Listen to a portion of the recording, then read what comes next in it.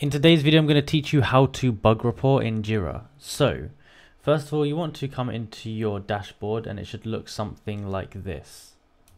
Next, you want to come up to the top here and click Create. And it's going to bring you this little pop-up here. I'll enlarge it so you can see it. And first of all, you want to select the project. So, Test.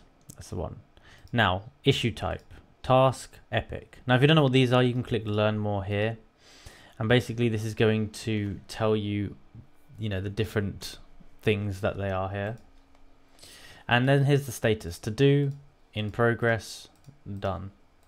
But we'll leave it at to do for now.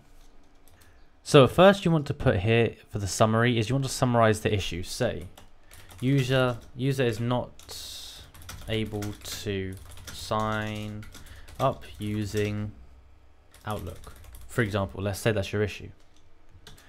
Now in here on the description, you want to put the issue in a bit more depth. So you want to start off with any prerequisites that you may have, so the user account, for example.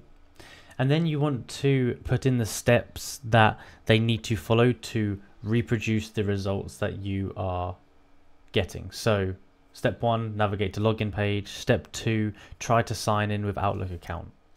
Then after you've put the steps to get that, you want to put the result that you're getting. So if you're getting an error code, you want to put error, unacceptable email address, for example. After that, you want to put something like the expected result. So, you want to put user generated or whatever your expected result for signing up would be. Now, next you can assign this to a person in a team. You can assign it to yourself, you can do automatic, or you can assign it to a specific person. Now, next here you can assign it a label. Now, if you've put some labels in here, then you can do that and that will work well.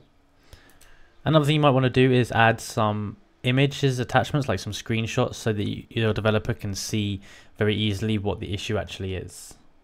And then here, if it's links to any other issues, then you can do that. Once you're ready, you can click Create here, and that's going to create your bug report.